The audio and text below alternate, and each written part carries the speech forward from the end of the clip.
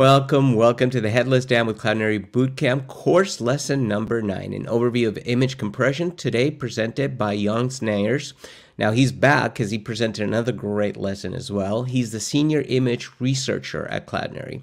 If you do want to learn more about him, check out his last lesson, but also you can check out a great interview I did with him in the introduction section of this course on headlesscreator.com. So without further ado, Jan, welcome to the presentation. Glad to have you back. Glad to be here. I'm going to go ahead and let you get started. And for those watching live, remember, put in questions in the chat and I'll ask Jan. Jan, it's all yours, sir. Thank you. So previously, I've already discussed image formats at a high level. In this course, we'll dig in a bit into the details of compression itself. So first of all, why do we need compression? So images, sometimes people say images are worth 1,000 words. Actually, if you do the math, it's more like 1,000,000 words. 1 pixel, typically uncompressed, means 3 bytes. So 1 megapixel means 3 megabytes. So if you look at the amount of data that uncompressed images use, it's quite a lot compared to text. And compression is very much needed to reduce the size of images. So there's 2 ways. I already discussed this in the previous lesson. 2 ways to do compression. One is lossless, where all the information gets preserved. The other is lossy, where you do throw away some of the information in the image, hopefully in a way that you don't really notice. And those 2 methods have very different amounts of compression that they can achieve. Typically for lossless, you can reduce the size by a factor of 2 or 3. With lossy, you can easily get 10 or even 20 times smaller files than uncompressed. But of course, information that is thrown away is gone and cannot be recovered. So in the lesson on image formats, I made this kind of diagram that positions the different formats in terms of their place in the workflow, going from authoring to delivery. And in terms of compression, each part of the workflow also has different demands.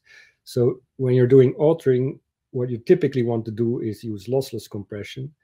The focus also will be to have fast encoding, because you don't want to wait a few minutes every time you press the save button in your image editor.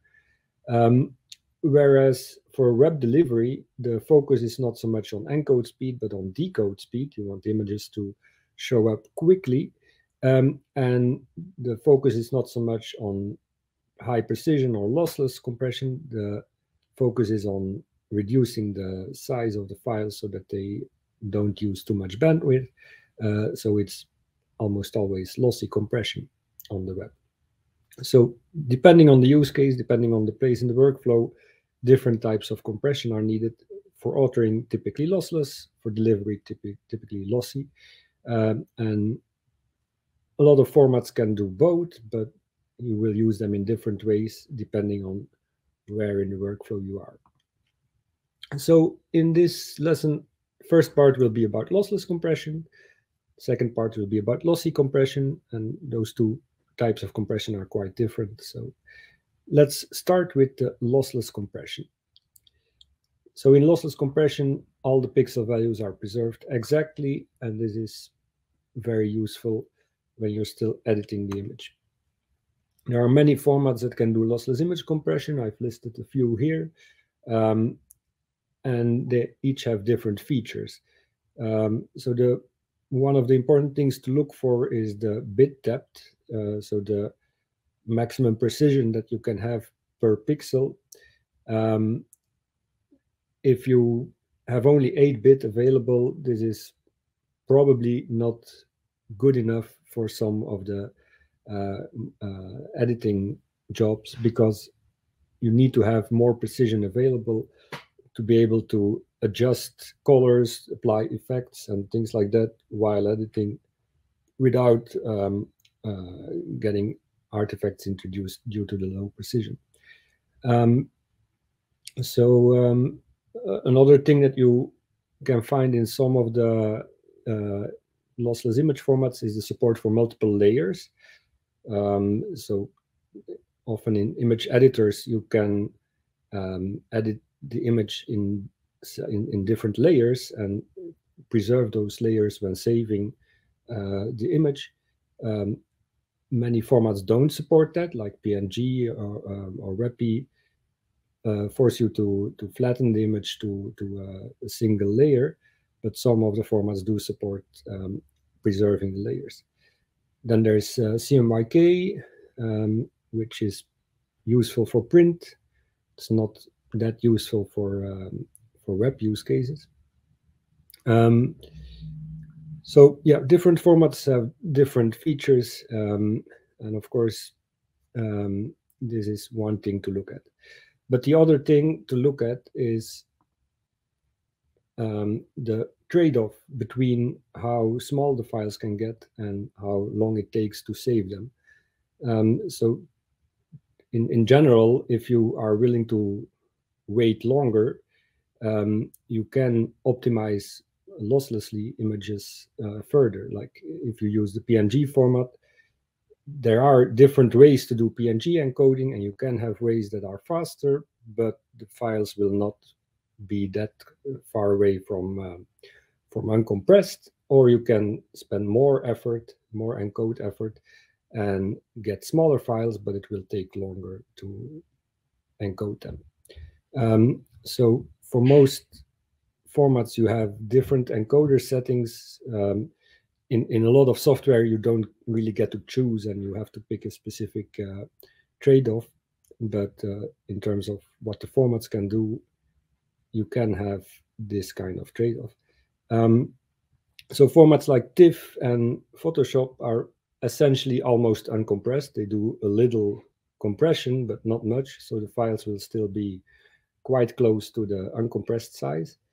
Whereas more recent formats like WebP and JPEG-XL can do lossless compression and get significant reductions in the file sizes. So in lossless compression, this is basically the main trade-off. The pixel values are in the end the same, so there is no quality to be discussed here. So the only thing that matters is how small can it get and how long does it take to get there. Now, I discussed lossless mostly in the context of authoring, but it can also be useful for delivery, for web delivery, for specific types of images. So especially pixel art and screenshots, or things like plots and diagrams, or in general, images with very few colors, they tend to benefit from lossless compression in the sense that paradoxically, the lossless image can actually be smaller than the lossy image. So if that happens, there is no real reason to use lossy compression at all. All right, so how does lossless compression actually work? Let's dig into some of the technical details here. So I've listed below some of the formats that use this technique, and I try to summarize in the blue text by means of example what it really means. So Huffman coding is something that a lot of formats use, and the idea there is basically to use a variable number of bits per pixel. So instead of, if the pixel values are 8-bit, you could use just 8 bits per pixel all the time, but it's better for compression to not do that and to basically look at what values are more common. For instance, if you have an image with a white background, white might be more common. So that specific number, you could use only a few bits to represent that number. And numbers that are less common, you use more than 8 bits. But overall, the total number of bits to represent the image can be a lot smaller this way. So that's Huffman coding. There's a variant of that which can even use less than 1 bit per value that gets encoded.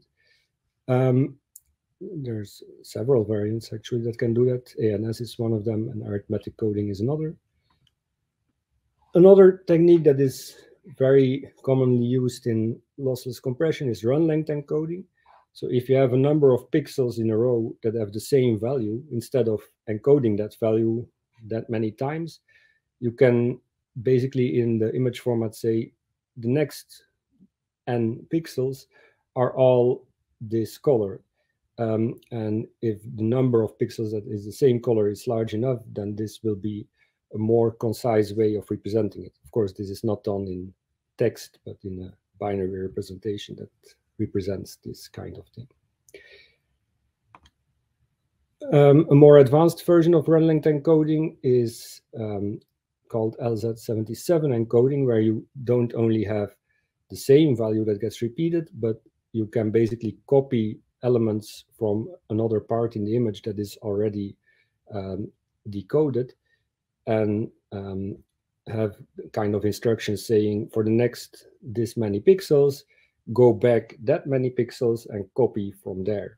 So if you have like a screenshot that has text in it, the text consisting of letters, and those letters, the same letter will appear in many places, then this type of encoding can be very effective because you only need to encode a letter shape once, and then the next time you can basically say copy it from this other place in the image, which will be a more compact way of describing it. Another thing is prediction. So you can, instead of encoding the pixel values themselves, you can try to predict them based on the neighboring pixels. And instead of encoding the pixel value, you encode the difference with the prediction. The goal being that the difference is often 0 or close to 0, which means that the entropy coding, the Huffman coding or the ANS coding, will become more effective because you will have symbols that, or values that have that occur very often, which means very little bits can be used for those, and in the end the total size will go down.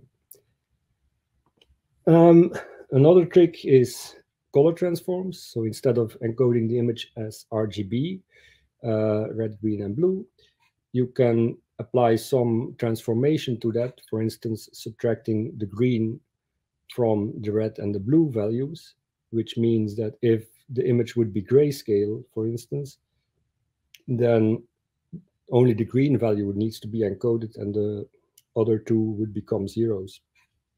So this is another way to get more zeros or more small numbers, making the entropy coding more effective.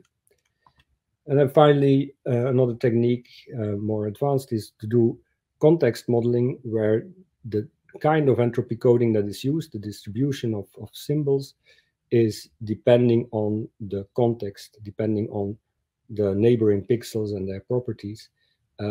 So you can, for instance, use a different type of entropy coding in regions of the image that are busy compared to regions that are smooth. So those are some of the techniques for lossless compression. Sorry, there's more than just this, but yeah, this gives you an idea of the kind of things that is done. Let's move on to lossy compression. So lossy compression is a quite different thing, where it's more about throwing some things away. So the most common technique in lossy compression, in basically all lossy image formats, even all video codecs and so on, is also like all kinds of signal processing, is the DCT, the discrete cosine transform. So the idea here is to convert pixels into frequency coefficients. So the way this is done in JPEG is to work with 8x8 blocks of pixels. So 8x8 pixels, that's 64 pixels. Mathematically, those 64 numbers can also be represented as a sum of these 64 basic patterns. And by doing it this way, instead of representing the little block of 8 by 8 pixels with 64 sample values, pixel values, you represent it with 64 coefficients. Some of them are very low frequency coefficients corresponding to the basically zoomed out version of that block, while many of them are high frequency coefficients corresponding to the finer detail. And now this in itself is just a mathematical transformation that is reversible, but to make it lossy, what is done is basically having different amounts of precision for different coefficients. And typically the low frequency coefficients will be the ones that get higher precision, and the high frequency ones will be the ones that get lower precision, because basically the low frequency ones are visually more important. So this process is called quantization. It's a way to reduce the precision of the coefficients, and the more aggressive you do this quantization, so the more you reduce the precision, the more compression you will get, also the more artifacts you will get. But this is the way to apply loss in a way that is visually nice to have. So this is basically how JPEG works. There's one more thing. This is for grayscale. So if you do this for color images, one other trick that JPEG uses is, instead of using RGB representations, it uses a representation where you separate the signal into a grayscale version of the image that is called luma, and then two color components that are called chroma. And the idea is that luma is more important than chroma, basically. So you can apply more aggressive quantization to the chroma part of the image. In an extreme case, you can even just throw away all the high frequency coefficients and pretend that they're zeros. That's called chroma subsampling. But in general, you can just apply more aggressive quantization to the chroma than to the luma. And this is a way to preserve basically the grayscale version of the image better than the color information, which corresponds to how the human visual system also works. So doing this kind of lossy compression can lead to visual artifacts, especially if you try to push down the file sizes too much. So one thing that can happen is called color banding. It typically happens in large smooth areas like skies, where of course the example I'm giving is a bit extreme, but where you basically start seeing these bands of color instead of a smooth gradient. This is normally caused by the low frequency coefficients, or even the DC coefficient, the most low frequency coefficient, to be quantized too much, basically, so that there's not enough precision to represent the smooth gradient nicely. If you have too much quantization in the higher frequency, the effect that you will get is ringing, also called rippling or ghosts or echoes. And it typically happens around strong edges, like thin edges, where you get these kind of, I don't know if it will be visible on this video, because there's of course additional artifacts introduced by the video compression, but you get some kind of artifacts around those edges, especially around text. This is very noticeable. It's also sometimes called mosquito noise. So you get these little speckles around the strong edges in the image. Another kind of artifact that is very common is blurring or smoothing too much. So basically the high frequency signal, the subtle textures in the image get destroyed by quantizing them too much, and what you're left with is a smoothed out version of the image. Excessive smoothing is especially common in the more modern formats.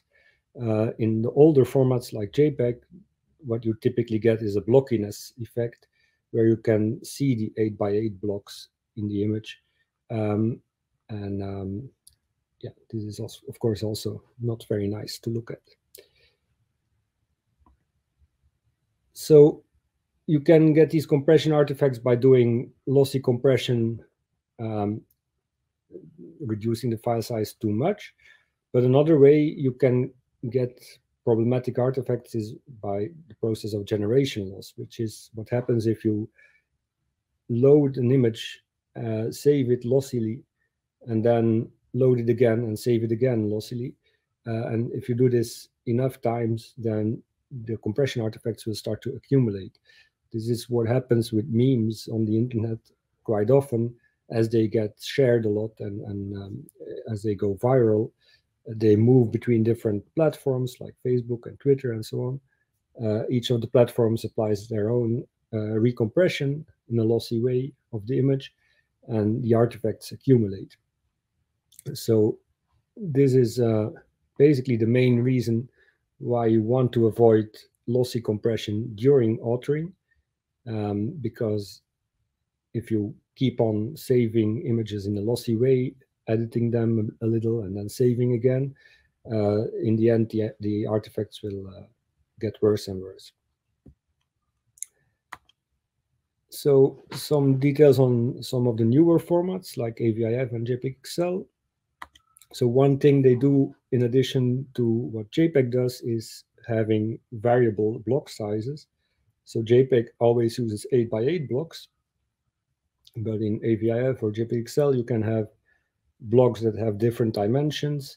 Here is an example of the ones that are available in JPEG-XL. So you can have rectangular blocks, you can have larger blocks, smaller blocks, and this allows the image format to actually match the shapes in the image better, and to use, for instance, large blocks when not much is happening in that part of the image, and smaller blocks when more precision is needed.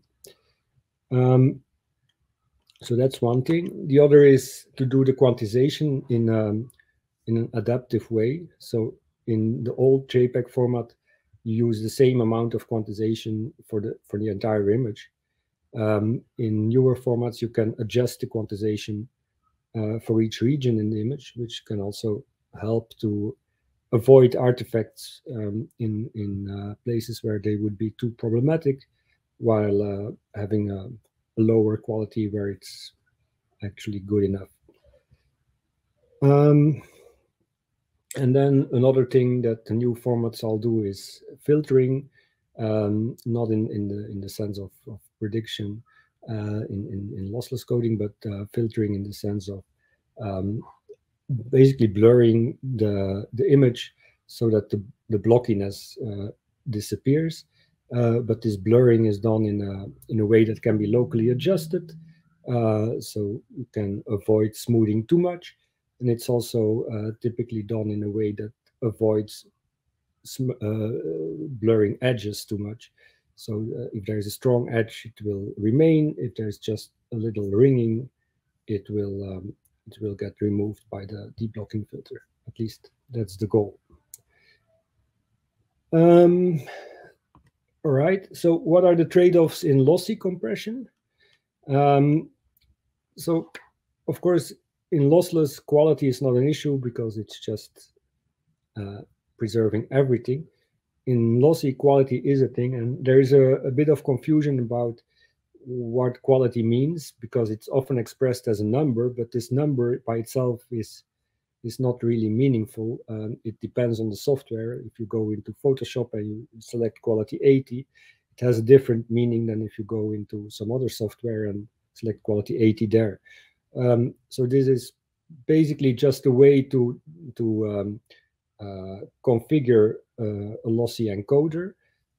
In general, encoders have a lot of settings that you can adjust, but that wouldn't be very user-friendly. So To make it simpler, they typically have just one slider that you can set to, and then they call this slider quality. But it will be different for different encoders. It will definitely be different for different codecs. So it's not a universal thing. So if you want to measure the actual visual quality in a way that can be compared across different encoders and different formats, you need to do subjective experiments, so collect opinion scores of actual humans that are looking at images, or you can use perceptual metrics that are designed to try to estimate the visual quality of an image. And this is a way to estimate the actual quality. So Real quick on that. Yeah. That's interesting because at the end of the day, in practical ways, right? On the quality, it becomes of not only just how does it look, but how does it look in a particular device. So, let's just take like a quality 80 may look great on a small device, but when you bring it up to a big browser, visually you can see more of the pixelation or whatever it did to the quality. So would you recommend that when they are playing around with the quality setting, which of course underneath it does a lot of other things, that they check it out in different devices to see if that quality really meets the needs of the delivery that you're going for?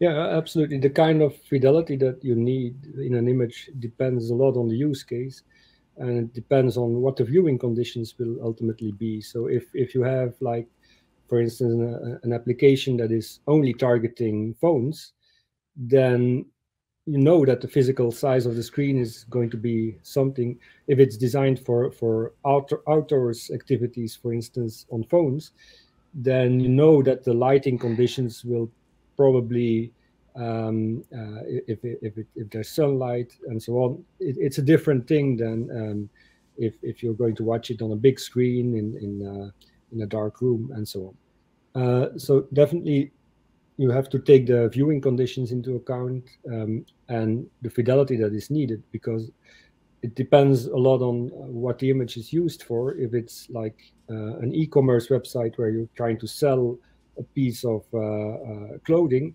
then you probably want people to have a very good idea of what that will actually look like. So the fidelity needs to be quite high. Whereas if the image is just an illustration to make some like just a stock photo of something to liven up some boring text, it's probably not very important that the fidelity is high, because the image is just there to as a decoration, basically. So it depends on the fidelity needs, and it depends on the viewing conditions. Yeah, I think you made some excellent points there. And it's because at the end of the day, that quality lever really means nothing until you see the output. And like you mentioned, in all those conditions and the purpose of what they want to do with, right? Yeah. So great points. Thank you, Jan. So in general, in lossy compression, the trade-off is always between trying to reduce the file sizes, but also trying to have the highest possible fidelity or quality. So for every encoder, you can make these kind of curves where if you go to the right, the file sizes become larger, but the quality also gets better. If you go to the left, you can compress better, but the quality will suffer. And for instance, if you look at JPEG, there's different JPEG encoders. One is the reference libJPEG that is used in a lot of software. And the other is a more recent one that was made by Mozilla. It's called MozJPEG. And you can see that these different encoders have a different results, have different performance. The MozJPEG one is producing a higher quality for the same file size, even though both are using are encoding JPEGs. So there is some flexibility in formats that allows encoders to do different things. And if you have a better encoder, it can get better compression performance. of course, in general, the newer formats are compressing better, as you would expect. So, for instance, AVIF does give better compression than JPEG. JPEG XL, one of the most recent formats, does give better compression than AVIF, and so on. Another thing to take into account is the speed of encoding. So different encoders have different speeds, and many of the more recent encoders have actually a setting to select how fast they are. And the difference can be like at the slowest setting, it might take even a few minutes to encode a single image, whereas at the fastest setting, it might be a fraction of a second. So it depends on your use case whether you can afford to wait that long. But you do get different results. If you allow the encoder to be slower, then it will get a better curve in terms of quality for a given file size. So this is another type of trade-off that you have to make. All right, so to conclude, what format to use when doing lossy compression? So there's, I think, two important aspects. One is, of course, the compression performance itself. If you look at that, it's basically the more recent the format is, the better the performance will be. So the best compression you get currently with JPEG XL. Next best would be AVIF and HEEC. Then an older generation would be WebP. An even older one would be JPEG 2000, all the way to JPEG itself, which is now 30 years old. And well, it's being the oldest, also the worst, though it's still quite good, actually. So the other thing besides compression performance itself is interoperability and software support. So the one thing that JPEG has is that it's supported by basically everything. So you can always rely on it being supported. So that's sometimes the only thing that you need to consider, because if it's not going to work, then it's not going to work. But also, for instance, WebP on the web now has support in all of the major browsers. AVIF is also getting close to that, so that means that they can be used. JPEG XL at this moment on the web cannot be used, unfortunately. So in general, in web applications, the best practice is to use actually multiple formats and use the best one that is available that can be used in the browser that is accessing the website.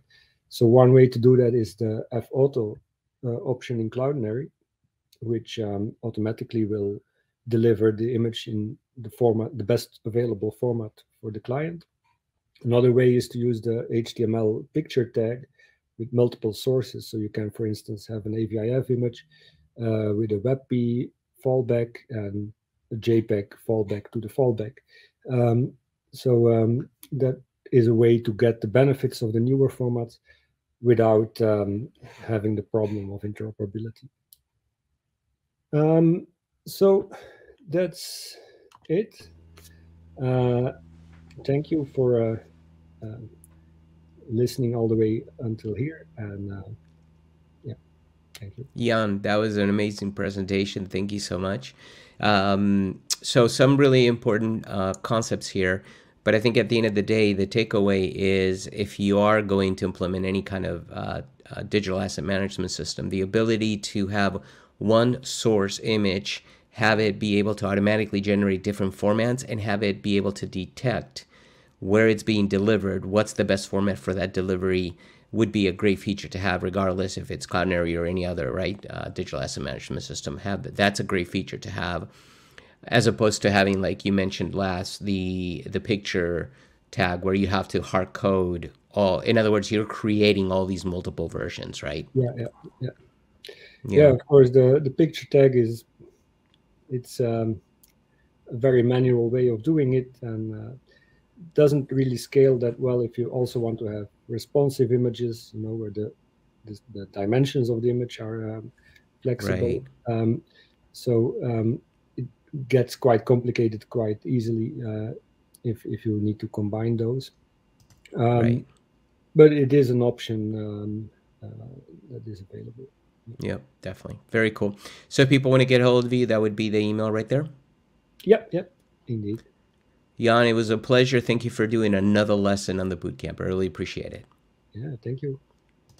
And thanks to the rest of you for watching. I hope you really enjoyed it. And remember to keep on watching and continue your journey learning all about digital asset management systems by watching the next lesson, which is coming up very soon. Also, if you want to get your knowledge certification, make sure you use the study guide for this lesson, which you can find in the bonus section of this course on headlesscreator.com.